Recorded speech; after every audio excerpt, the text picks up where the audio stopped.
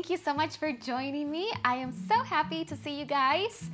You already know we got the cacao going today, and we're gonna have a Q&A girl chat from some questions that you guys asked on Instagram. So make sure you guys follow me there, and TikTok. I am posting a lot more because I finally came to a healthy place with social media and content creation, and I see it from a whole different perspective because I honestly used to hate it for like the past several years, but now I've come to a new place where I am really enjoying what I do and putting myself out there so much more and using the power of self-expression and sharing your voice.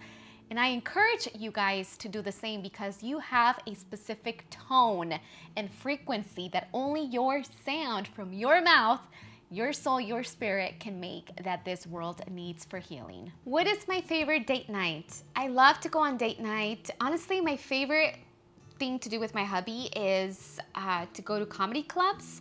I love a comedy club. I love laughing at really crude jokes and just, I love dirty jokes. I love, you know, maybe drinking a little bit of champagne or cocktail or something like that at a comedy club. I really enjoy that. It's so fun for me, and I never want the night to end.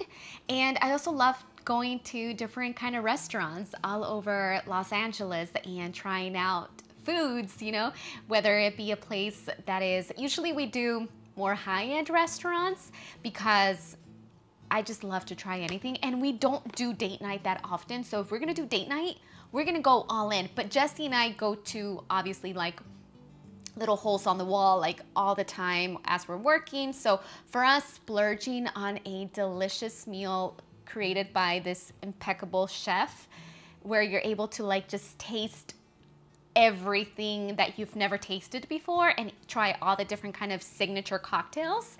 That is so fun. And I also love dressing up, so I always look forward to that.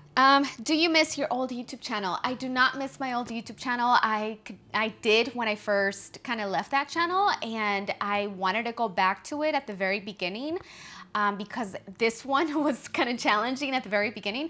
But then I kind of just fought the urge to go back. But I'm not saying that I will never go back just because I gave up that YouTube channel for whenever I decide to go back. I don't miss it, but I would definitely use it for the future if let's say I want to get more traction, more views on specific projects that I'm working on. That channel is always there. It has a lot of subscribers, and people are able to kind of find the stuff that I upload there a lot more quicker. However, I love this YouTube channel so much because this community is very specific. I'm telling you, like when I go on TikTok, a lot of people discover me that used to watch me when I was very, like in my early 20s, they were watching me since, you know, like 15 years ago. And they always say, what happened to Dulce Candy? Like, oh my God, I used to watch her all the time.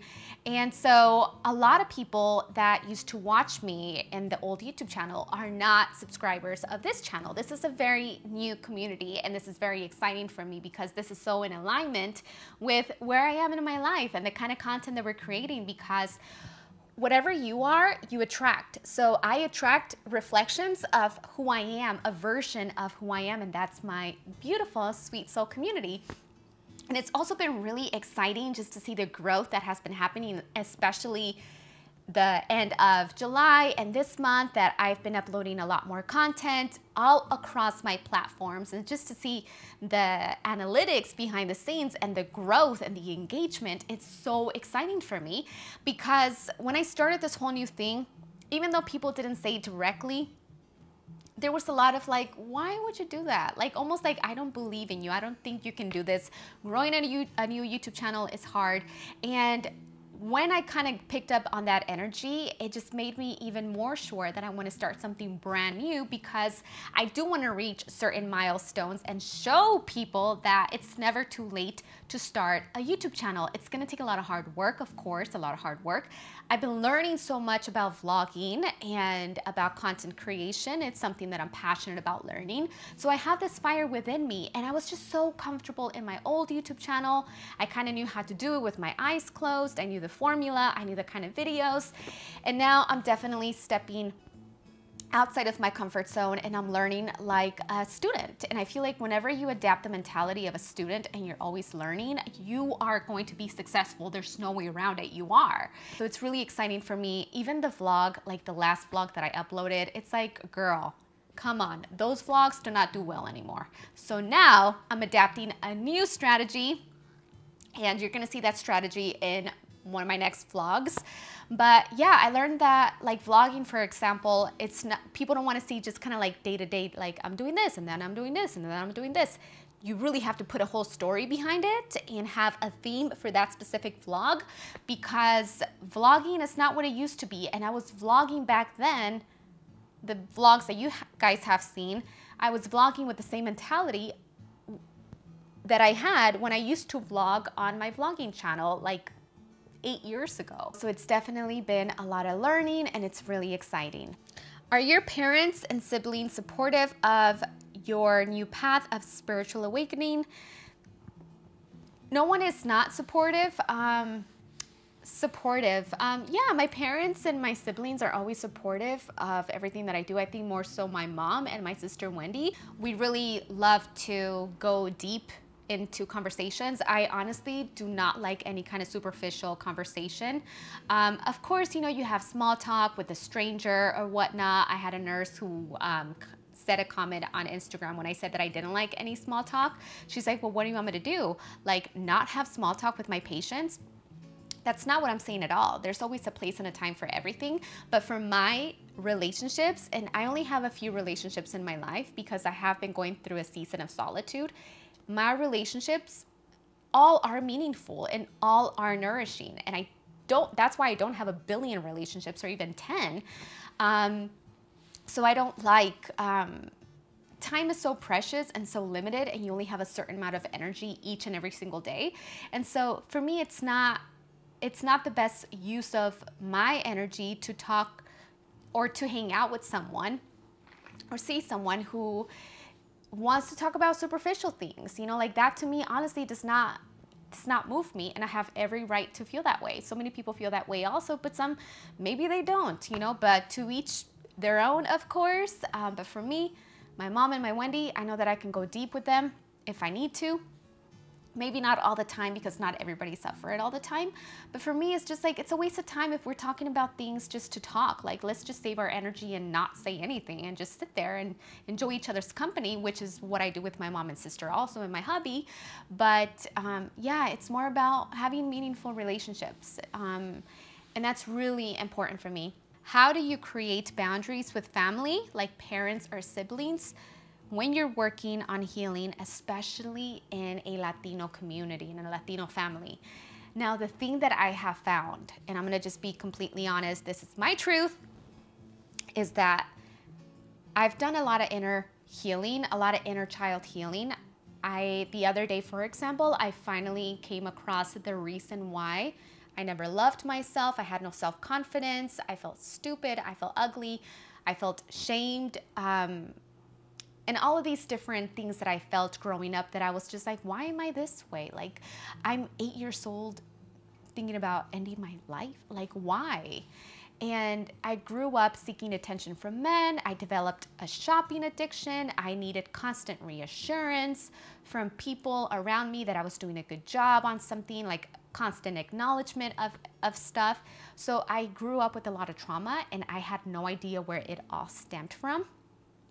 And I went to an herbalist like 5 years ago, and he took a photo of my eyeballs, and he told me that I had to forgive a man, and I had no idea who this man was. I was like, a man? Who do I need to forgive? And finally, the other day, through some inner work that I was doing and working on breaking generational curses and breaking the chain of trauma so I don't pass that along to my child.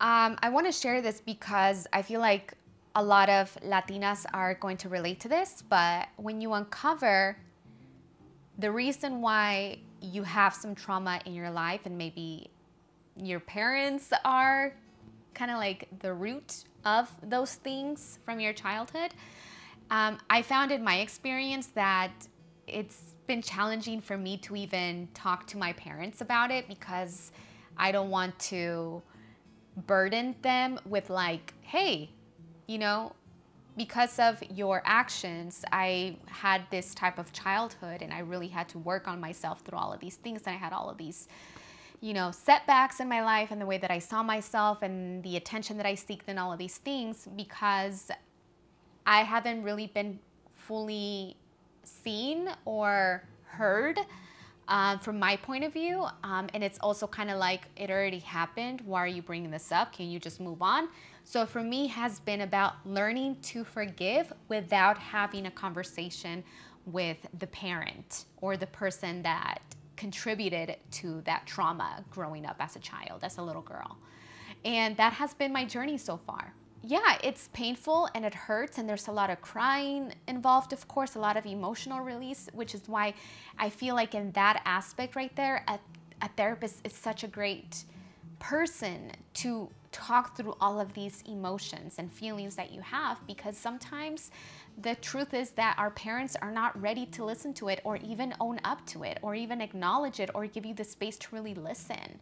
And it's like, well, how much can you do at that point, you know? I have to learn to forgive without having that conversation with that person, without that person asking for an apology or acknowledging that they played a role in our trauma. Cheese! Cheese! Asira! Hi! Asira! Tírale un beso. Bye. All right, guys, have a blessed and beautiful day. I can't wait to talk to you guys in the comment section, and I can't wait to see you on our next video. Bye.